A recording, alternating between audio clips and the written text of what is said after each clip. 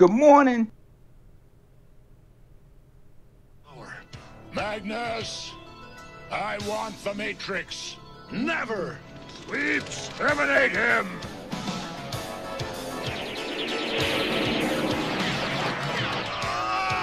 Die. Die.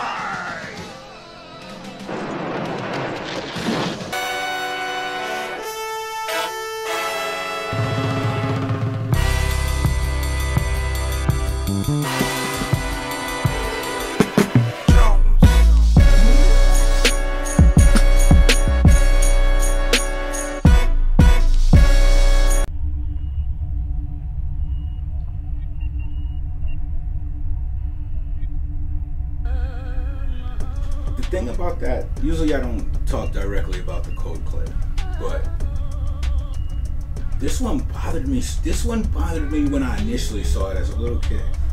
I was bothered by the scene. Optimus Prime was cold. The coldest there was. Look at that. No one, come on, ain't nobody doing nothing ill like that. With Ultra Magnus gets the Matrix of leadership by accident, by the way. And in the first 10 minutes of him having it, when shit started to get a little hot, he want to take the shit out that quick? Like, seriously? And then in the 2 seasons before that, you have never seen Optimus Prime take out the Matrix of leadership, ever. Or try to use it as, was he trying to use that as a projectile? What did he think was supposed to happen? What is he doing? He lit his ass up too. Good riddance. And from that day on, I hate him. Like, he irks me. I mean, I could see Cup like, it's like, hey, did he try to use it as a projectile? Prime, you said the Matrix would light our darkest hour. I don't think he meant literally. Bringer, like, does he think he means literally? They lit his ass up. How could I not do that, guys? Come on. It'd be a whole show of just me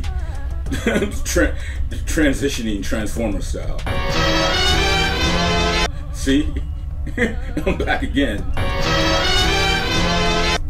One more time.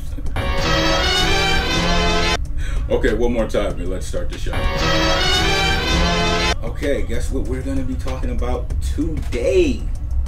Yes, those new red Transformers. Robot enhanced design Transformers. Yes, we have Optimus, we have Megatron, and we have Soundwave. And I guess this is, I know you guys already seen the reviews, but if you guys wanted a little more information, like a little more information, that's my Chris Rock impression. Do you want some more information? Information? Is that a bad? It's a bad Chris Rock impression. Yes. Well, if you want to, you want a little more information on there, and you want to see a different perspective, because we may bring up things that I didn't even think of that, but he's absolutely right. We're gonna talk about possible figures. Hey, I got a lot of ideas. I'm hyped. These things, I'm hyped. Let's just say that. So let's check them out. This is Optimus Prime with all his accessories. The Optimus Prime box. I like that art on there. That's pretty dope. Cool little feature right here is when you open up the figure, well, when you first see the figure, all the accessories are lined up here. I was so excited I didn't even think to record it, but this is where you'll see your accessories. This is the back of the box right here. It's the back of the box. Optimus Prime red box. It's pretty dope. This is Megatron right here in all his glory. This is Megatron. Again, I love this art. This cover art is pretty good. When you open it, you get the full picture of him. The little accessory window, it's cool. And that's a picture of Megatron on the back of the box. Little box. Again, I got that dope cover art. Oh, and it has on the inside there's blueprints. The box, you know. Optimus Prime includes the iconic cannon that he is known to have, various hands, and his cold energy axe. His accessories include this Energon cube, this open hand, this energy mace. Soundwave's accessories include his gun, his pointy finger, and his untransformable tape. Optimus Prime stands just a little under 6 inches. Megatron stands just a little under 6 inches. Soundwave stands just a little under 6 inches. Here's a size comparison of all three. Here's Optimus with Duke. Here's Megatron with his G.I. Joe counterpart, Cobra Commander. Articulating points for Soundwave. Starting from the top, got horizontal, got vertical, horizontal, it's kind of stiff.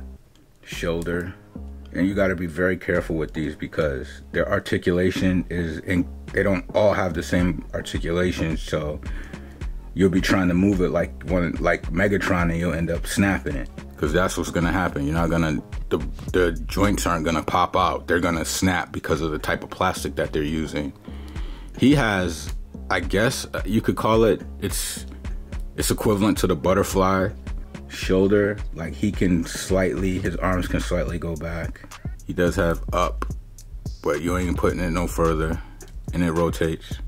You have a bicep swivel, and then you have the double elbow with him. See that right there, double elbow, which just looks cool for him.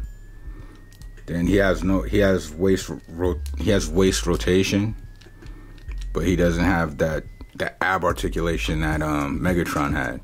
He has the ball, but based off how it is, it looks like you can move it slightly, but you're gonna rub up against there, so it's there. If you want to risk it and break your figure, you can. I am not. You have the thigh, it rotates down to the knee, articulates there, and there's another point of articulation, but again, there's a fragileness to these figures. Like if you're used to the, Marvel Legends are they're a little tougher. You can pull the parts out, but with this one, you want to be careful with these. And now let's get down to the foot. They tend to have that ball. It's a ball down there where you can hinge it. Yeah. Go over his articulation real quick. He has the same ball head, and his plastic doesn't feel as fragile as the other plastic. It's almost as if he was the last one and they improved on him. All right, he has the shoulder rotate, a hinge, and they articulate based off their character. That's unique to them, because he has a ab crunch. These things, little panels go up and down. Thigh.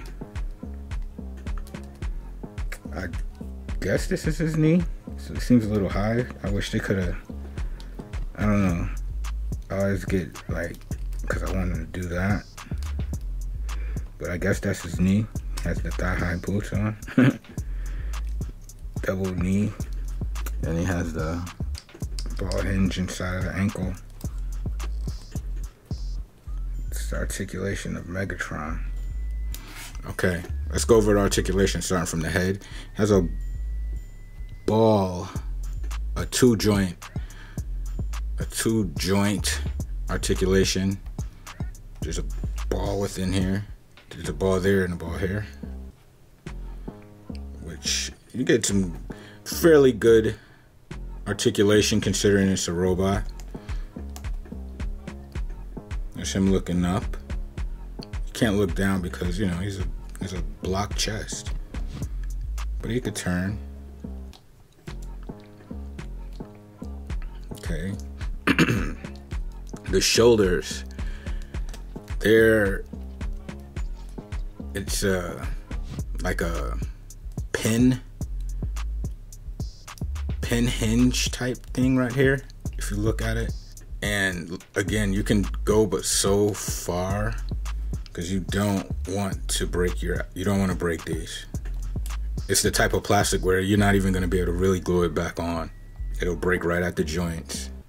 But okay, so back to the arm. We have elbow articulation. Bicep. We can call this a bicep swivel. But you got to be careful when you turn it, because you'll end up, I'm telling you, this plastic, you'll end up breaking this if you turn it. That's how I feel on some of them. Maybe not all of them, but I would guarantee, because look, this one was a little bent when I first took it out the package. And then from the hands, it has waist articulation.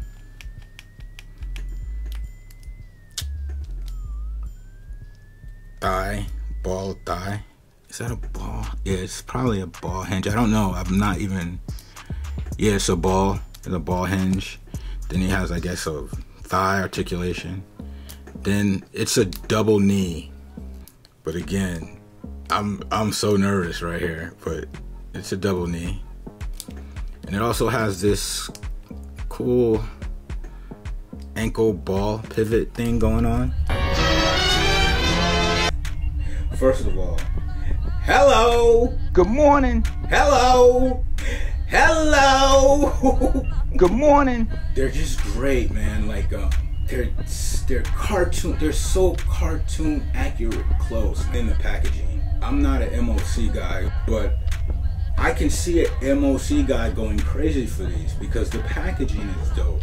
I love the art on the box. It's compact. Like, I love where they put the character. And I love this window, the accessory window. That's dope. It looks good. I love the presentation of it all. Inside and outside. Packaging and the figure. It looks great. The accessories. Good accessories, man.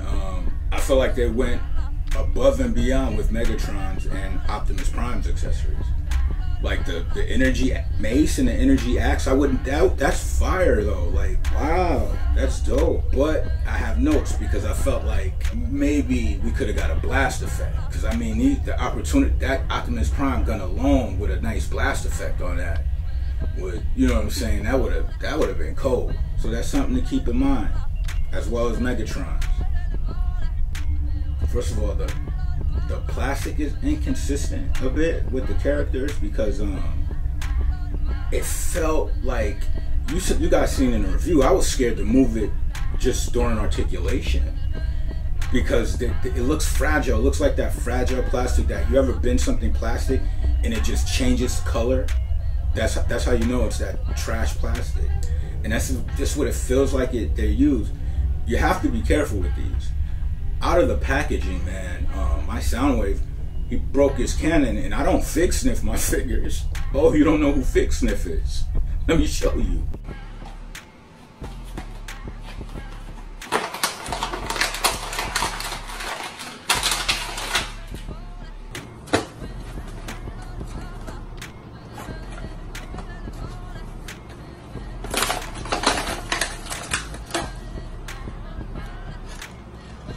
Fig sniff.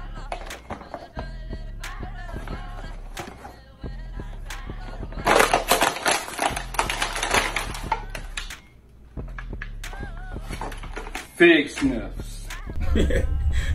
What's crazy is like it's all this like explosiveness and he just throws it so smooth. He's like, I love it. Shout out to Fig Sniff. Follow him. He's crazy. That's the craziest thing I've ever seen to me. Like, it's just nuts. But yeah, the plastic. Like, the plastic feels like maybe I wish they would probably use the plastic, and I don't know. Like, I'm just speculating right now because I guess based off the geometrics of the character, you use a specific type of plastic. Let's do this, guys. Let's do this right now. So maybe they had to use that plastic because they're more square, but the plastic they use on the Lightning collection figures, like, you could twist and turn. Like, I don't ever feel like I'm gonna break one of those figures. It's just tough. And even on some Marvel Legend figures. So maybe they should adapt that.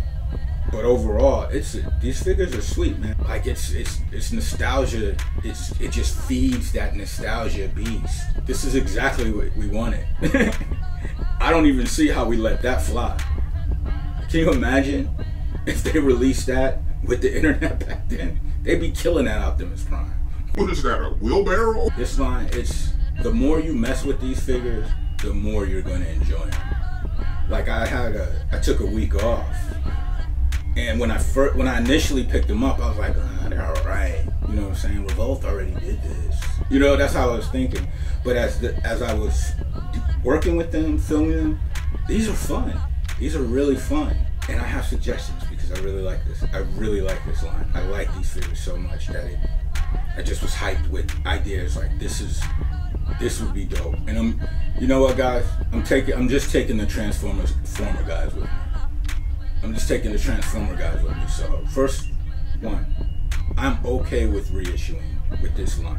Optimus Prime, let's improve that plastic, change the shade up on him a little bit, and let's give him his bat trailer hitch open. Like the things the play set, that's a play set right there, yeah? The trailer hitch, and then another Optimus Prime. I mean, I can't think of any details that would add, but the Optimus Prime is sweet. Second reissue, Soundwave. First of all, let's package him where his side bazooka isn't wrapped in the plastic, where it's gonna snap off when you open it, sir. But yeah, let's do that. But then let his accessories be his tapes in robot mode. Can you imagine how he would have looked with Ravage standing near him? That would have been cold, bro. Or with Laserbeak or Rumble and Frenzy. They don't have to transform. Maybe keep one of them in there like shooting that gun in a gun pose, and the other one with his little rumblies things. You could deluxe that. I'd buy that.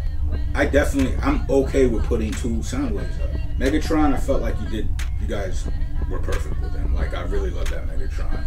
But a good Megatron needs a Starscream. So let's get a Starscream in the wave. Hear me out. And with that Starscream, boom, you got all these figures. Look, you got Thundercracker right there. Off the rip. That's another figure. All it is just a paint adjustment, right? So we could do that. And Starscream is accessory. He has to come with Megatron in gun mode. You can dedicate a whole hand to that. And then or he has to come with his crown. He has to come with the crown. That's a monumental moment. He comes with the crown. You can sell him all gray, but with the crown. And it'll be like when he got shot, when he was like that Ash. You can look at that. There you go. You're welcome, sir. I saved you money on paint apps. Let's do a gray Starscream. Yeah, with a gold crown. You got me, both of them. Who's still with me? Are you Transformer guys still with me? Yes. So with that, and from there, and I'm gonna stay in G1 because I'm a G1 guy. I'm sorry, I'm talking about G1. The only way you're gonna justify selling those little Transformers is the 2-pack, because we want a fully articulated Bumblebee and Cliffjumper, who should be a 2-pack. They're damn near the same car, right? Just look at that. Come on, guys. And the accessories, you could have a little spike, Come on, it's money on the table, guys. Come on. Do not sacrifice scale for anything. Now you'll have a little bit of wiggle room with the bigger Transformer. Who could be Baths? They could do the. I'm okay. I'd be okay if I was building a Predaking. Am I right? If I was building a Predaking, I'd want that whole collection. And all you gotta do is sell them in robot mode, and maybe like certain parts link, I don't know. And then you put that on. Come on, baby, that's the Bath. I'm using my powers like right now, guys. And the good thing about my powers, you have them too. We just have to have. It's like we have to focus. If we focus, guys, we can get this done. Because we have the power. We changed Sonic. We all changed Sonic. So let's do this with this wave, guys. Who's with me? Who's with me? I know you're with me. You're hype. Relax, bro. You're hype, but we are doing this. You're thinking about that Predaking, right? Can you imagine? That'd be so cold, bro. I bet the Hasbro guys that are watching this are hyped right now. I got them hyped. They're like, Predaking immediately. What are we doing here? Scrap that shit. Make a Predaking. But the thing is, what's frustrating is when we all like kind of are forming the wave in like a bit of consistency, and someone says something goofy. Can you imagine? No, what? What about that Winnie the Pooh joint? What? Oh my That, what? we did that Ghostbuster joint? I'm gonna kill you, man. Shut up. And it was crazy. I know I'm missing some. I know you guys got suggestions. Put them right there in the comment section. We can do this. This is like this will be our running position for the new Transformers RED wave. Robot enhanced design. I'm going crazy right now. All jokes aside, like I really like these figures. Like I'm willing to do another shelf. Like it's a lot of waves out there, bro. It's a lot of figures, and you have to pick and choose. Nobody's rich, right? So this is like I will invest in this wave. I'm in. You got me. I'm in. And with that being said, everyone, this is it. I bid you guys a farewell till next time. Thanks for your viewership, and I will leave you with these words of wisdom, something to keep in your heart. You are collecting action figures. It's supposed to be fun. Think about it.